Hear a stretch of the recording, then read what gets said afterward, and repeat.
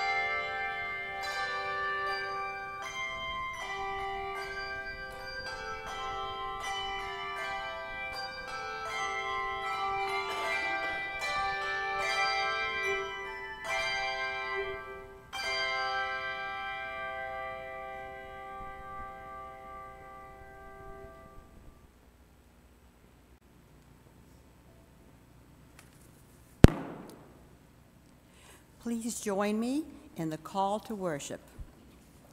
Sing songs of loudest praise. Hosanna. Sing songs that are unashamed. Hosanna. Sing songs without being afraid. Hosanna.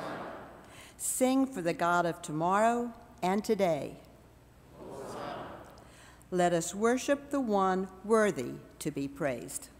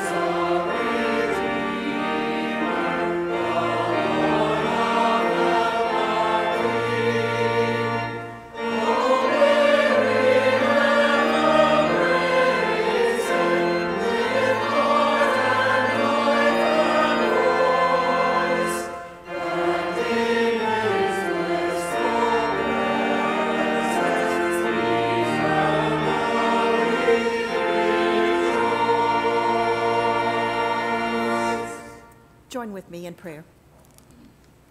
God of grace, your word is like a song. It is the melody that we long to sing, the refrain that we pray will get stuck in our heads. So as we return to Scripture once more, we pray that you would allow us to sink into this song. Allow us to hear the truth in between the words. Allow the cries of the crowd's hosannas to feel like our own. With open hearts and open ears we pray. Amen. You may be seated. Good morning and welcome to University Baptist Church. We're so glad that you are here. We're thrilled to have you with us, and we want you to know that God loves you.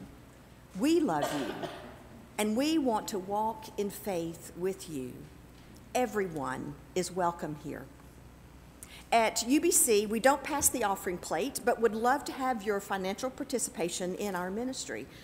You can do so by placing your offerings in the designated boxes at the back of the church, scanning your QR code that's on the pew card in front of you, or give online, or by mailing your contribution to the church office.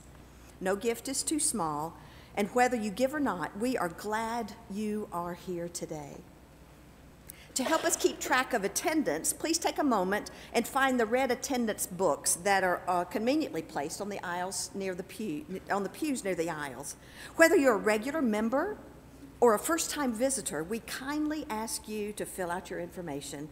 If you're new to UBC, adding your details will help us connect with you and learn more about you as you explore our community.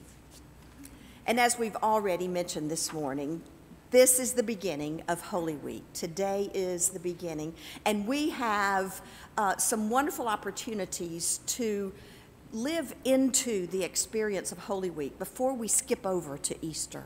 You know, Easter, sometimes we get Palm Sunday and we're waving the palm branches and being so thrilled that we're all together, and then we step around, sometimes we skip around to Easter and celebrate Christ's resurrection without having waded through the waters of Holy Week, of the time of Spy Wednesday, which we will observe this Wednesday at 7 o'clock, and Maundy Thursday, and Good Friday.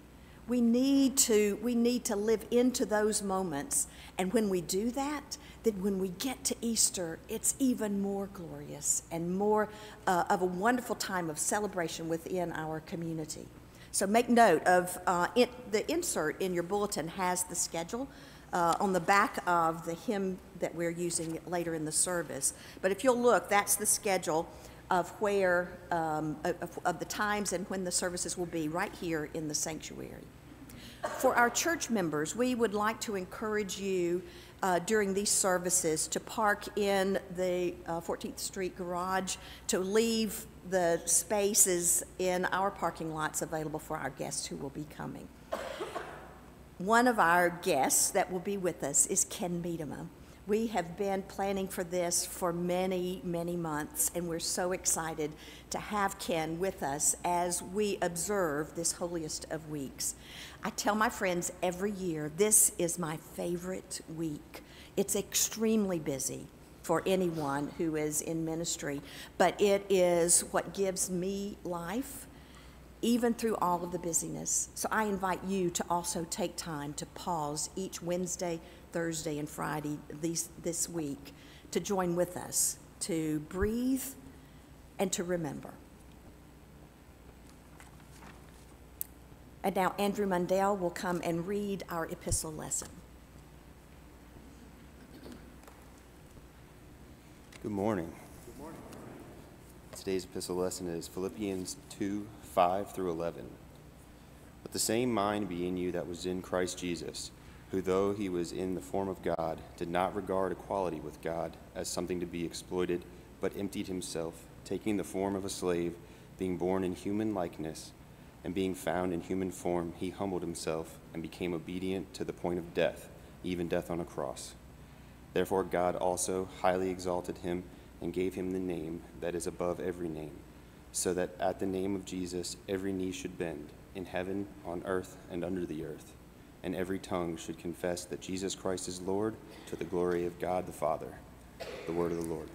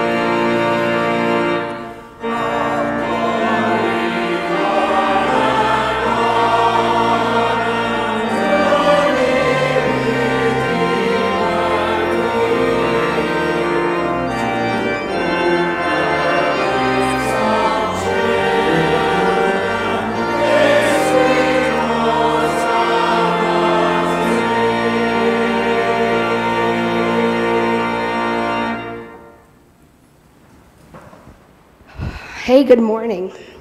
Quick question. Have you ever been to a parade? Yes. What kind of parade did you go to? They've been to lots of parades and have been in a parade. Yes. We've seen the Dogwood Parade. Very good. Dogwood Parade. I used to go to that a lot. Did you see any special things in the parade? I also saw the Thanksgiving Macy's Day Parade. Oh my gosh, exciting. Have you ever watched a parade on TV? Yeah. How about you out there? You ever watched a parade on TV? Yeah. Okay. Oh. One time, wait, I forgot. Okay. Did you see a band in the parade? Any bands, right? People driving funny looking cars, floats, people waving. Okay, so way back in Jesus' time, Palm Sunday was kind of like a parade, except that in Jesus' time, the parades that they had were usually welcoming people back from a battle or a war. They were kind of celebrating that their army won, or they were celebrating a king that was coming to town, like a very powerful leader. Well, Jesus wasn't like a very powerful leader. He wasn't a high priest or anything like that. He was a regular guy, but he was going to Jerusalem, and he sent people ahead of him. Do you remember those, his friends that followed him? What were they called? Disciples. Yeah. He sent 2 of those disciples ahead, and he said, hey, can you go find a donkey? And they were like, what? A donkey? And he was like, yes, and make sure it is a young donkey. Okay. So they went to Jerusalem, and they found A colt. a donkey, a young donkey, and they took it. And Jesus said, hey, and by the way, when you take the donkey, if anybody asks, tell them we'll bring it back.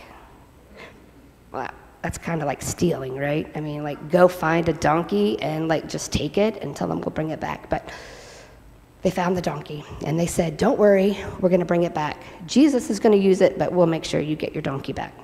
So they go, they get Jesus on the donkey, and they're coming to town. Well, everybody shows up. Why do you think everybody showed up to see Jesus riding on a donkey to Jerusalem? What's the big deal?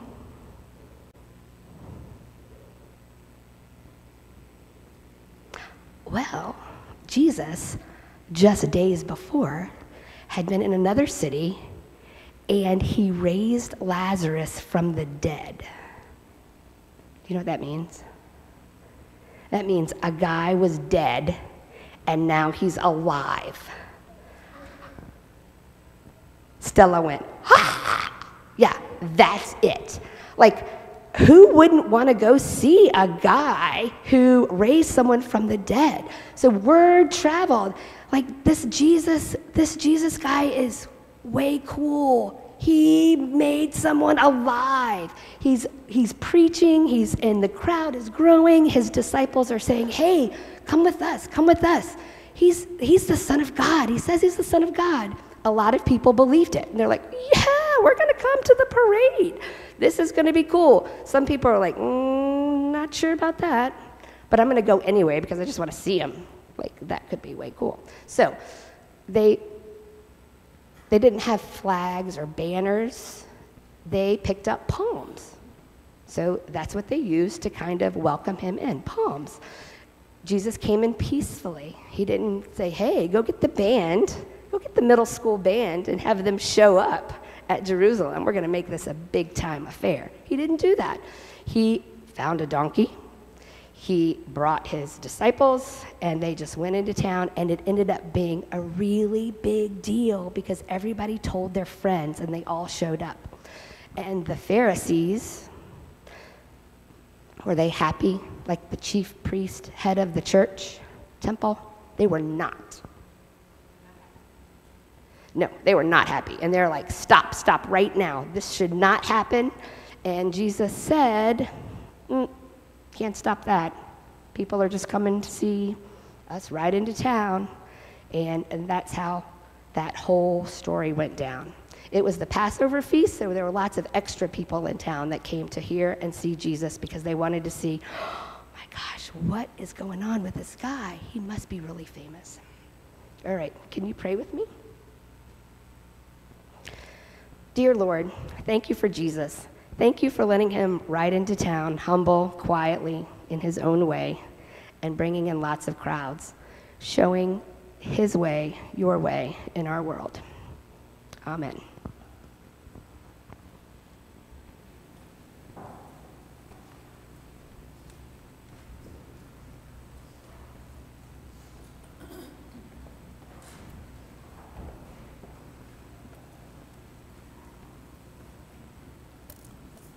Please join me in prayer. Dear God, thank you for the opportunity to gather on this Palm Sunday. Thank you for yesterday's life-giving and fire-extinguishing rain. At this time of year especially, we thank you for the beauty of your creation, when even the pear and cherry trees, the daffodils and the forsythia seem to shout, Hosanna. Blessed is he who comes in the name of the Lord. God, we stand at the beginning of a week bookended by happiness and celebration, but with sadness, betrayal, and death in between. We know that triumph is at the other end. We also know what we have to go through to get there. Just as in our own lives, Lord, the only way forward is through disappointment, illness, betrayal, academic challenge, bullying, bereavement, to get to the other side. As we go through, Lord, give us strength and give us hope. Lord, we pray for those that serve in ministry this week at UBC and throughout your church. In a busy week for them, we ask that you would safeguard their health and strength. We pray especially for Ken Miedema as he travels to lead us later this week. Bring him to us safely and bless him as he prepares to lead us. And finally, Lord, bless the community that is University Baptist Church. We pray that our journey through this Holy Week would be transformative for us, and that we would emerge next Sunday and beyond triumphant and closer to the church that you would have us to be.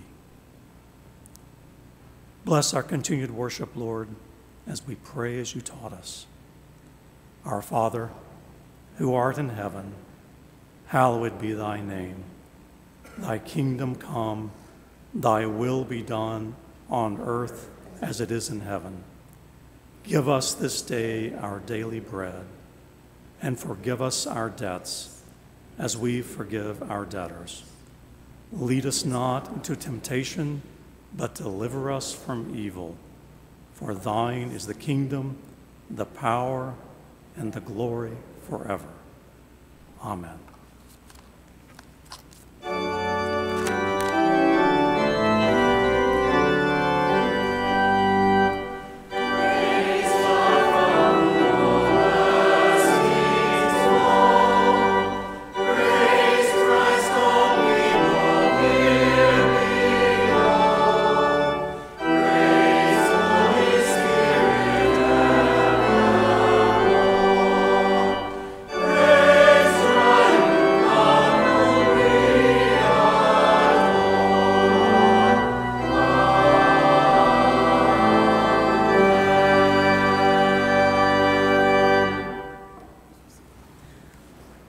Gospel lesson comes from John 12, verses 12 through 16.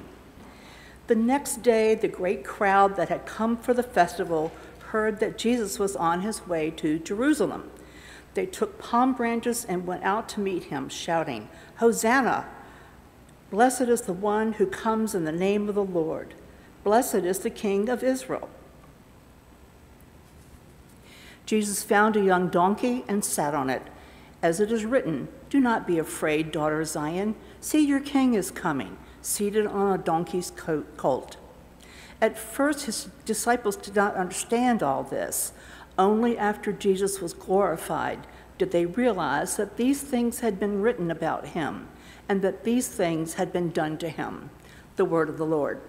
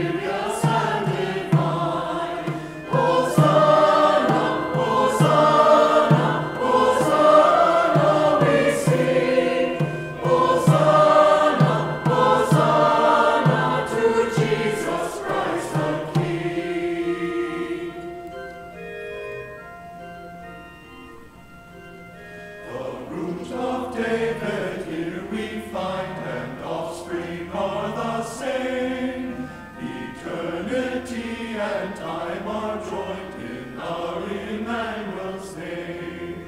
Hosanna, Hosanna, Hosanna, we sing. Hosanna, Hosanna to Jesus Christ the King.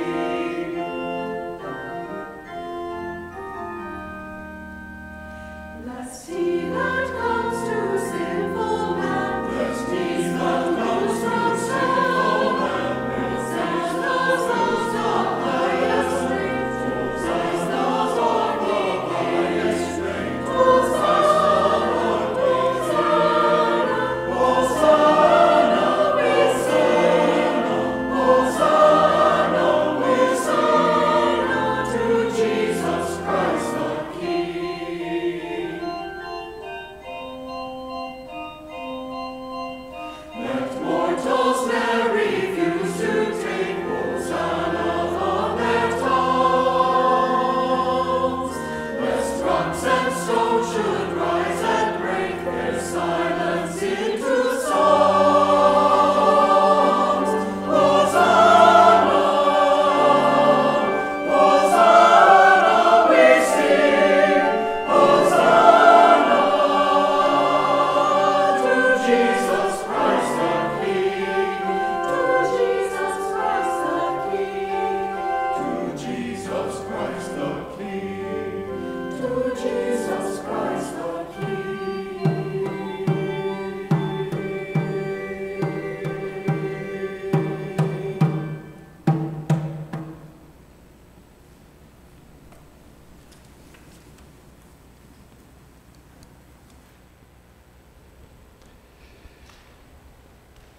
Today we begin that final part of our Lenten journey.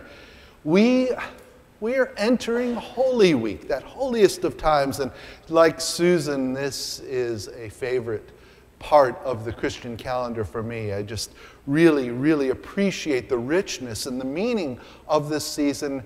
And like Susan, and I appreciate Kevin's prayer for those who are leading and organizing churches at times like this, it is a busy time, but it's an amazing time, a rich time, and a time full of God's goodness, wonder, and mercy.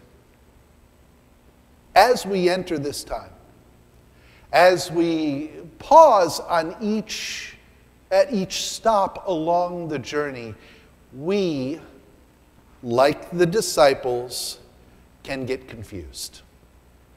We can take our eye off of the central part of the story and miss the point. This year, be intentional. Give yourself time to exhale and take in the meaning of the journey. Maintain your focus. Keep your eyes looking ahead at what is to come.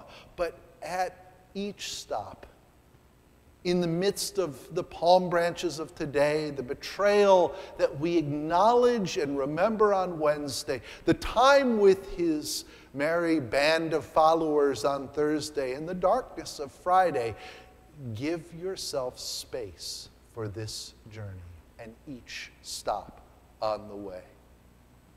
Today, we look at Hosanna.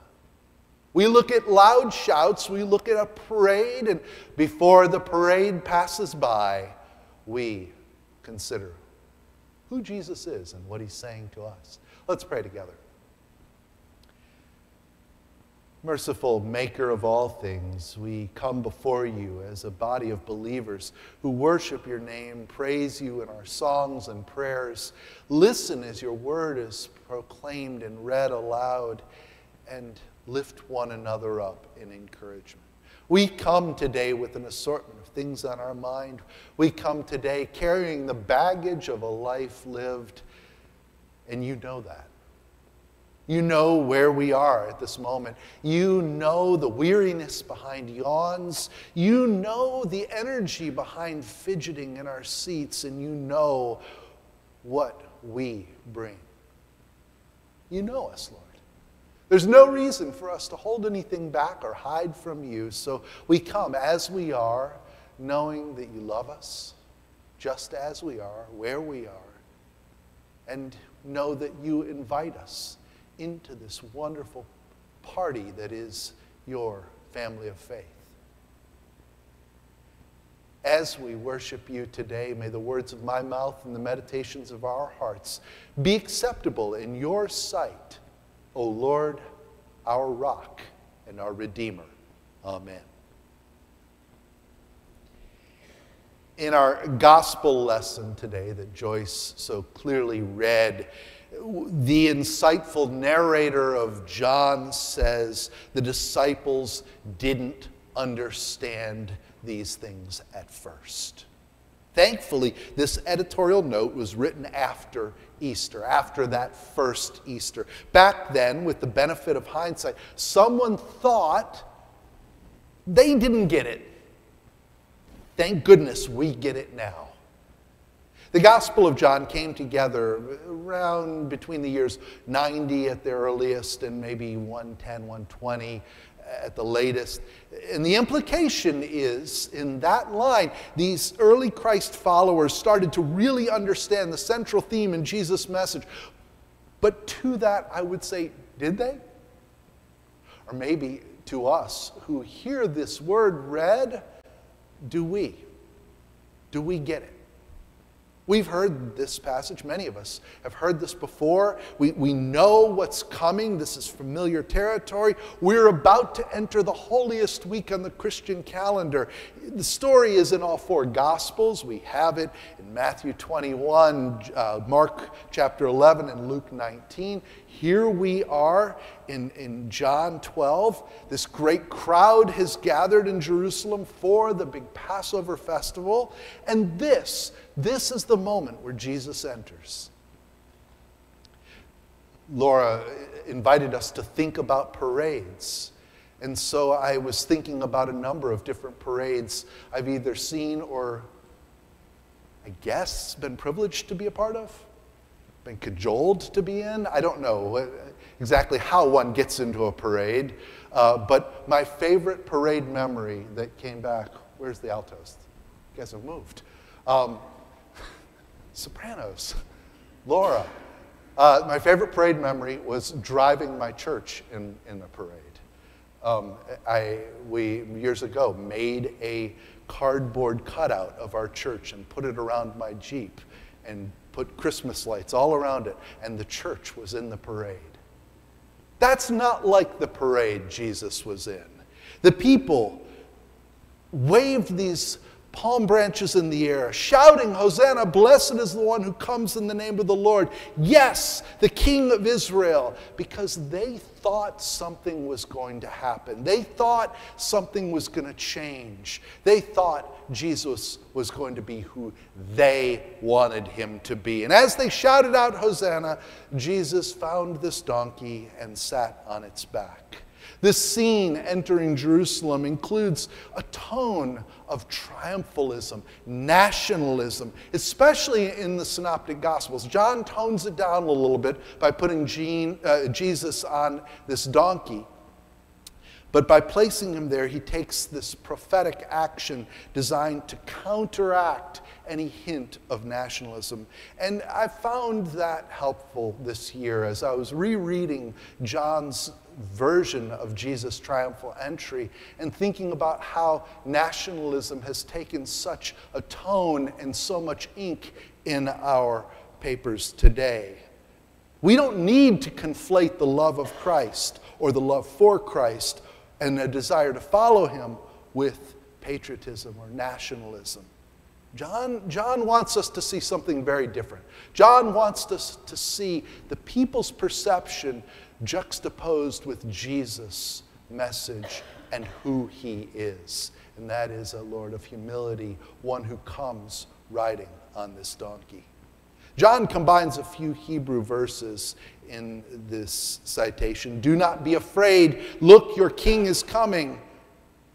The point, though, for him and for his original audience is that Jesus is the King, and he is in our midst. Not that kind of king, not the one that you thought you wanted, not the one you thought you needed, but Jesus is our King, and he is here. Our reading ends with confusion. The disciples didn't understand. And the truth is, so often today, we don't understand. Later, after the resurrection, it made more sense. But right now, they were confused, just like we get so confused so easily about what it means to follow Jesus, to truly make him Lord of our lives.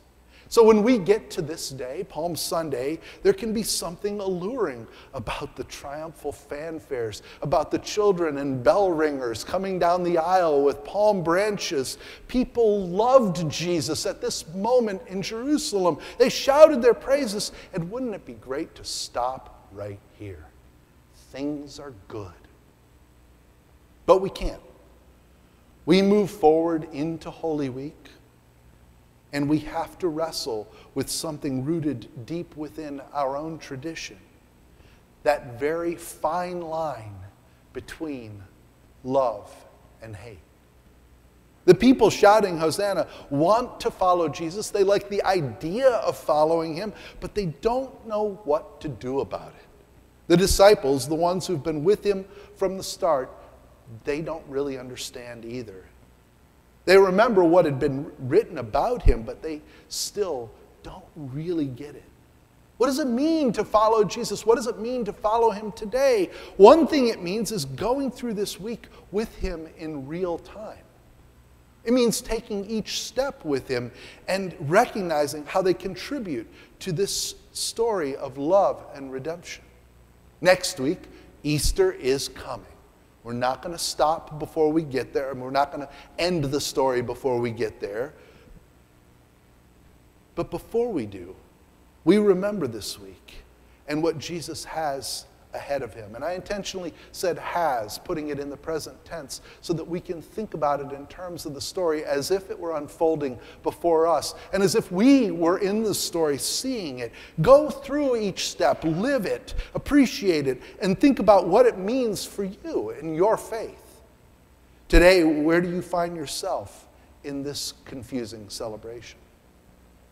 See, Jesus' physical life is going to come to an end. He will die.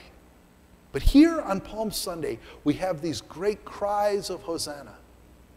And it seems like a celebration. It seems like the crowd at a great sporting event, crying out for their team to win, getting worked up more and more, and then when the game is over, pouring out from the stadium into the streets, and instead of taking a deep breath and going, well, that was a good game, they continue to get more and more worked up. It doesn't matter sometimes whether the team won or lost. The people get into a frenzy. And you've probably seen this on the news before after, World Cup or World Series or Super Bowl or some other big sporting event, when people go out and begin turning over cars. And sometimes it's so baffling because you're destroying stuff and your team won. Is this joyful destruction? I don't understand. That fine line between love and hate has been blurred. They were just crying out for their team to win and to make the final shot or goal or unit or whatever it is. And something happened. Something happened between those closing seconds of the game and their love for the sport and the joy and the wonder and looking at it and hoping it goes well and going outside and suddenly becoming aggression and violence. Scientists study this fine line between love and hate and find that the brain circuitry in both emotions, especially when they're extreme emotions, is roughly the same. The only real difference is that hate retains a little bit of rational thought. Love is blind. The crowds of people who were so excited, they love Jesus, they remember the miracles, they remember Lazarus. They've heard about it. No, they didn't hear about the meaning, they didn't hear about the theology, they didn't hear about the part of the story that was intended to point to God's glory, God's dominion over death. They didn't hear about all that stuff. They just heard about the zombie coming out of the tomb, and like Stella's reaction, so if they'd heard that, they want to see this guy. Maybe he'll do it again. Maybe he's brought Lazarus, and maybe Lazarus is still wearing the tomb clothes, and it's going to be so cool. You can imagine this part of the story that got around wasn't the part where Jesus was saying, you see, God has dominion even over death. It was the part where this guy raised some dude from the dead. I want to see it. And just like frenzied sports fans who are only moments away from a riot, the crowd remembers the first part, the amazing part, the sensational part. Loving and following Jesus can be confusing because, like those people with the palm branches, we want victory. We want to win. We want a big triumph. We really like Palm Sunday. I mean, I like the bells. I like all glory, laud, and honor. I like when you pull all the stops out on the organ. I don't know what you're really doing, but in my mind's eye, it's like every one of them. Just Buddy the Elf turning lights on. Of the characters in this passage, though, there's one group that retains some rational thought. There's one group that as emotions run higher and higher, as love pours into a frenzy, there's one group that takes a beat and says, let's think about this. We don't know how Jesus felt. The gospel doesn't tell us his emotional state. It does tell us that the same people who will very soon be calling for his crucifixion break palm branches. It tells us that. It shows us how those who profess their love for him can be very fickle and change sides so quickly. But those who stay rational in the face of this celebration, in the face of this great expression of love, those who stay rational are the Pharisees. They look at what's happening and say, we need to recalculate our approach. In John 12:19, they say, this is getting us nowhere. We've got to look for another way to get him. If we do something now, the whole world is going to stampede after him. Let's pause. Let's think. The crowds, the ones who love Jesus, don't really have a plan. And as the week unfolds, they're drawn away from their love to cry out, crucify him, crucify him, crucify him. And very few of us would read the Gospel of John and side with Pontius Pilate or the Pharisees. John, in fact, gives us a bit more detail about the exchange between Jesus and Pilate. There are no churches, though, where Pilate becomes the central figure.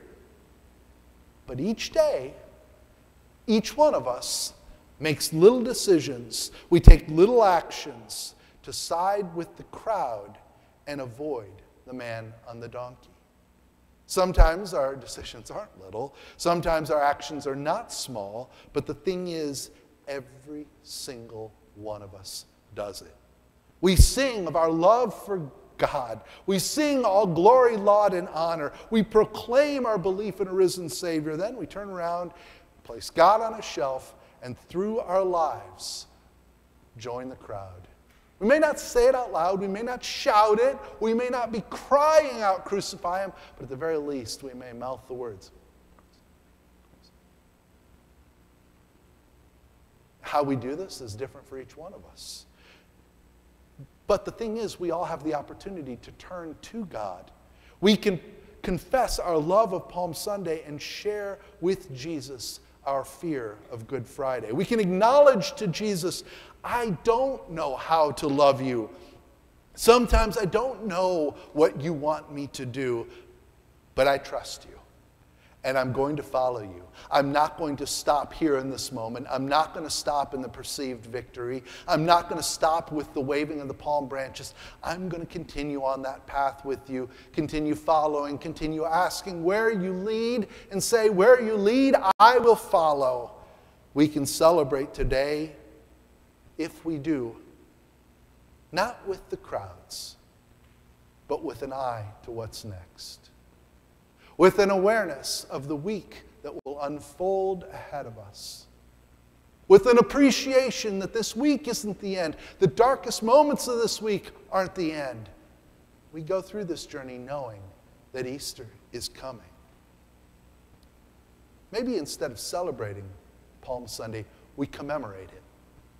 Not in triumphalism, not in nationalism, not in anything else that takes us away from the kingdom of God and the glory of our Lord.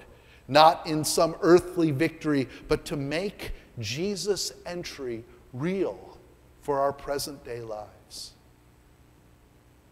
We remember this day by stepping away from the crowds and maybe stepping closer to the man on the donkey. Reaching out and placing our hand on the animal and saying, you are the one I'm going to follow. You are the one who I am going to go with as we move forward into this week. You are the one who I will continue to follow beyond Easter. You are the one who will be Lord of my life. No matter where it takes me, no matter where you lead, I will follow. Amen.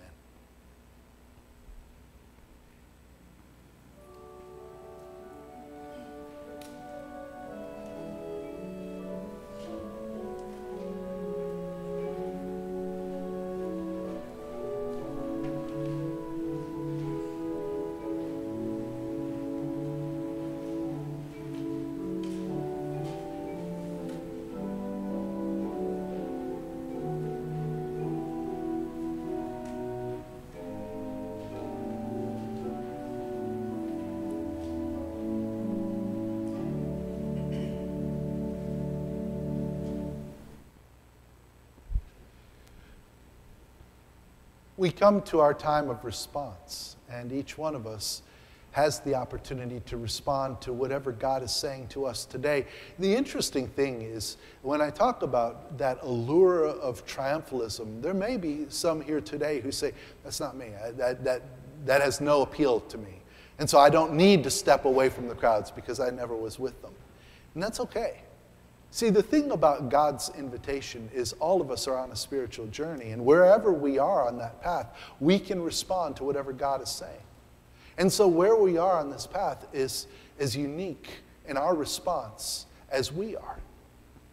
Today, as we look ahead to this Easter and this Holy Week in Easter, I want to invite you to think about where you are on your journey with Christ. Maybe you don't really have one, and if that's the case and you'd like to begin one, this is a great place to do it, and we'd love to do that with you. You are invited to come forward as we sing and share that with us, and we'd love to celebrate it with you. But for those of you who are here and you're on a journey with Christ, ask God how you may get closer to the one who is riding on that donkey. Ask God what you may be led to do. God has a calling for each and every one of us, and it's up to us and how we respond. If you're here today and you've thought about ministry, we'd love to invite you and to explore that with us. If you're here today and you want to make this church your church, come forward as we sing. Or if you'd just like to pray with somebody, you're welcome to come as we sing. But each one of us can respond. Whether we get up from where we're seated or stay where we are, we can respond as we sing our hymn of response, My Jesus, I Love Thee. Let's stand together and sing. I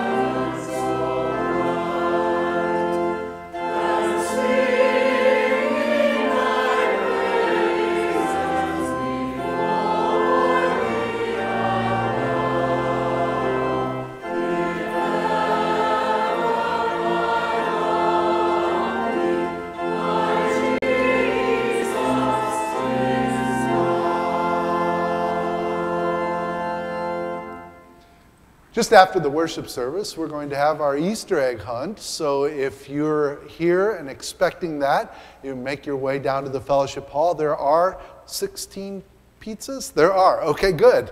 Never know until they actually get here.